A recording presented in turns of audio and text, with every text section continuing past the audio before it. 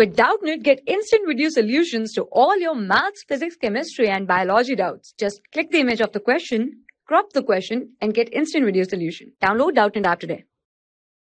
So according to question, statement 1 is for small angle theta, we can use approximation sin theta is approximate equal to theta is approximate equal to tan theta. And statement 2 is for a small value theta, the hypotenuse and the base become approximately of same length. Okay, so we draw a right angle triangle.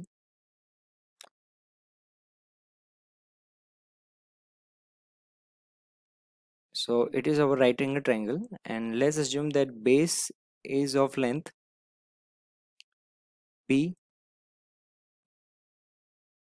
Okay, that opposite is A and that hypotenuse is C. If that angle is theta, so in that triangle sin theta will be equal to A upon C, and tan theta will be equal to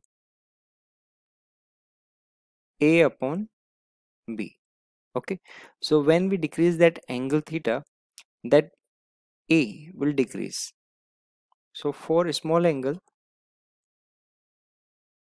okay, for a small angle, that angle theta, that B will be approximate equal to C.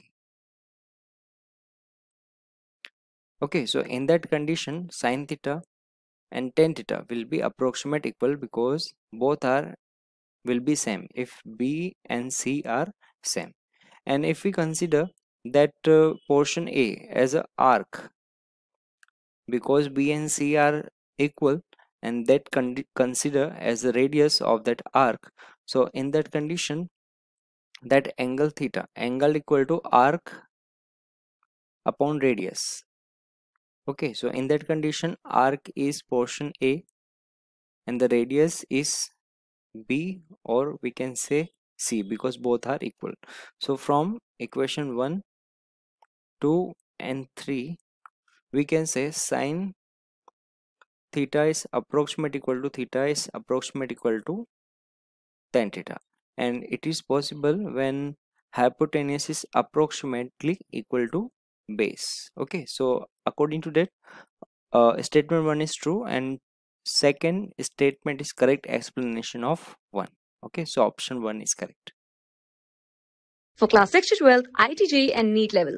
Trusted by more than 5 crore students. Download Doubtnut app today.